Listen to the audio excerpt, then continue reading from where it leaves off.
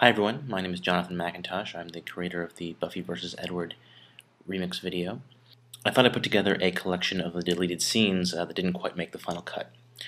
So here we go. So this first scene was really just a test at the beginning of the project to see if I could get Buffy and Edward interacting in a convincing way. It serves no narrative purpose and so therefore wasn't in the final version, but I did use this sort of clip at the very end where Edward walks away as part of the narrative in the final piece. I just need to spend a little more time reacclimating, to get back into the swing of things. Oh. Hey! You could at least say sorry, Bruto. Everybody's in a hurry. Ultimately, I couldn't fit all of the Scoobies, all of Buffy's friends and mentors, into the final piece. It just was too hard to introduce them all, make them make sense to people who hadn't seen Buffy, and then drive the narrative forward. So I ended up cutting out Giles and Buffy's mom. But I really loved this little clip where Xander says, I've read the book, I've seen the movie, and I still don't get it. Obviously, in this case, referring to the Twilight books. I think it's very clear what's happening here. Fill me in then, because I've read the book, seen the movie, and I'm still fuzzy about what's going on. A very deadly and seductive demon. He draws people to him with promises of love, power, knowledge. Preys on impressionable minds. There's something about this one that scares me. I need my Willow. You don't have to be afraid. This is a really quick clip of Edward continuing his stalking of Buffy, but in the end it didn't quite fit with the story.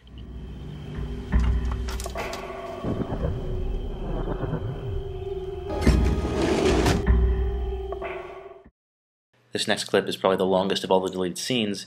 It's meant to show Edward escalating his stalking and Buffy's reaction to that.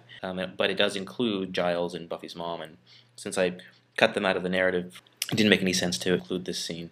It also kind of interrupts the flow of the final piece, which is sort of very fast-paced and all about Buffy and Edward.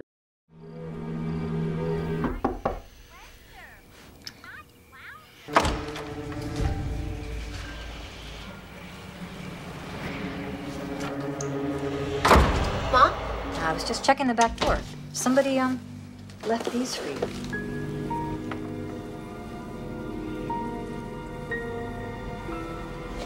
How obscene is that? It is very strange. I mean, something about me had to make him feel that, right? Something that made him say, woof, that's the one for me. Does anyone else want to smack that guy?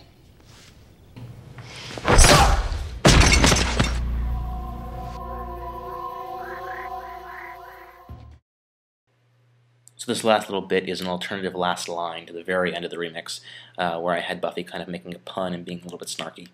When I had it put together, it seemed like she was, one, sort of making fun of Edward for not being tough enough, which is not the point of the remix at all, and two, kind of plays down how dangerous he is, and I think actually he is, his character and what it represents is actually very dangerous and very serious, and so sort of ending on sort of a pithy little, well, he doesn't mean anything anyway line didn't quite fit for what I wanted to do.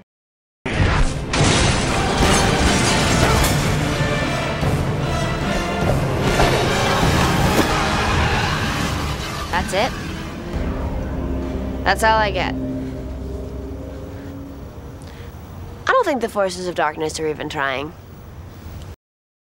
So check out rebelliousPixels.com for more about my work and more about remix and fair use, and thanks for watching.